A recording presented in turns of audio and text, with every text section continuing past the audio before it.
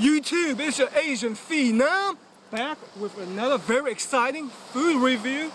So I was at my local Fred Meyer's, looking through their cooked chicken section, and I was going through it and I saw these popcorn chicken. So I asked the guy, how much it costs?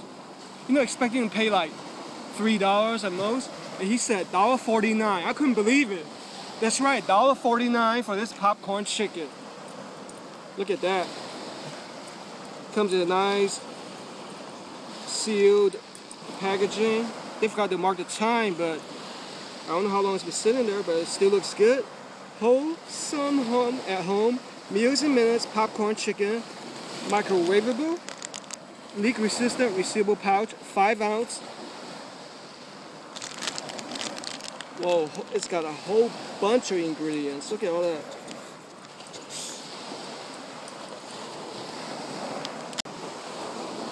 Alright, let's open this baby up. Got a cup back here. You guys can get a better look at it.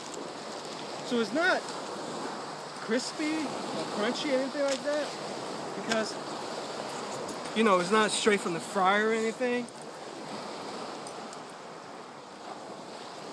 We'll let her try the first piece, Here's how they look like. So you have about, like 16, 17 pieces maybe?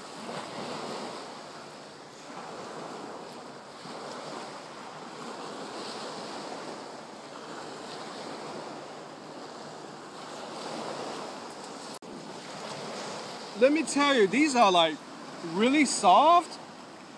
What's up with that? It's not even crispy at all. Look at this big old piece.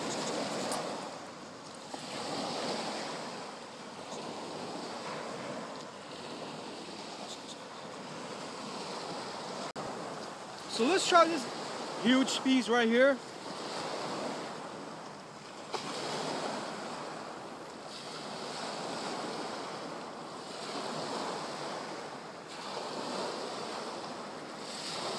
There's not much happening here. The skin is soggy. Taste is average. I guess if you're really desperate for popcorn chicken and it's cheap, $1.49, I guess you would be satisfying hunger, maybe. But you're not going there for taste, that's for sure. So on a scale of 1 to 100, I might have to just give these a 78%, even though I consider the cost in there.